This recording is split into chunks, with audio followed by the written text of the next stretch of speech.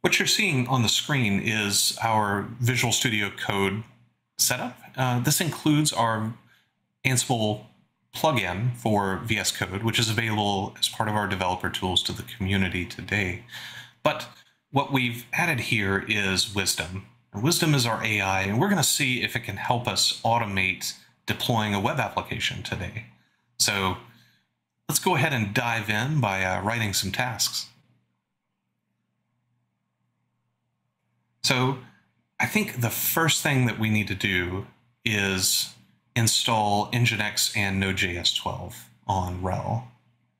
And this is just a classic web application setup, sort of common for us. And this suggestion looks good.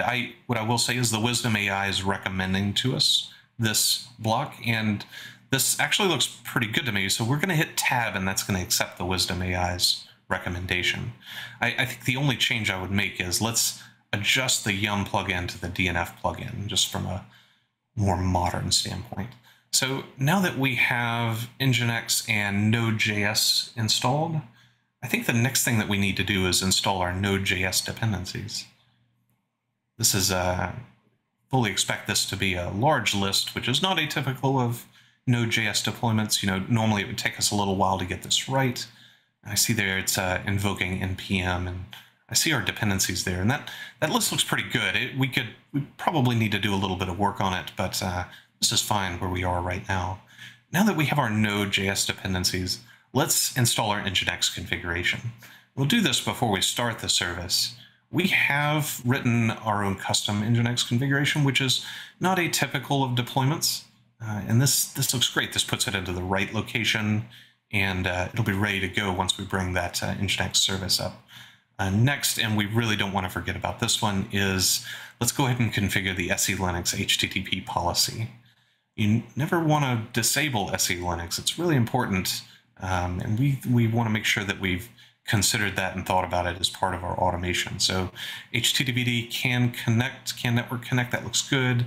State yes, persistent yes, that matches exactly what we want. Now that we have the SE Linux HTTP policy, let's go ahead and deploy our web app. Now, our web app being a Node.js service, we're going to make sure this goes into the right location in the directory. And we have built this and we've tested it and deploying it.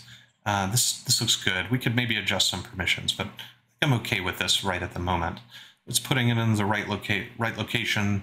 So after we've deployed the web app, we can start and enable Nginx here.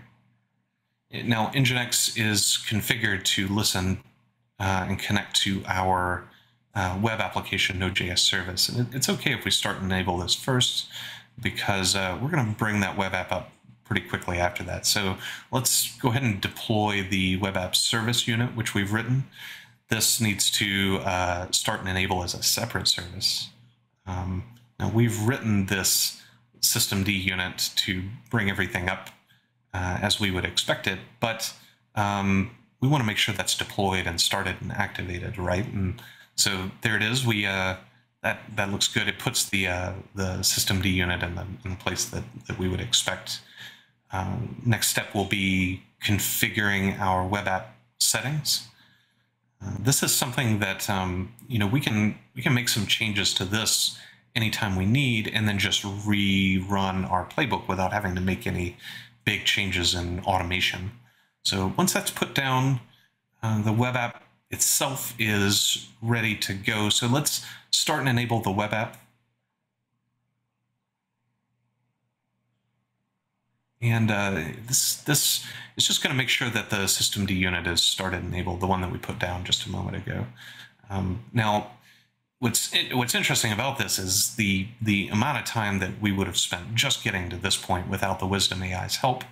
It would be non-trivial. I think at least 30 minutes, hour, or something like that. And look how far we've come. Let's go ahead and take care of some of these handlers.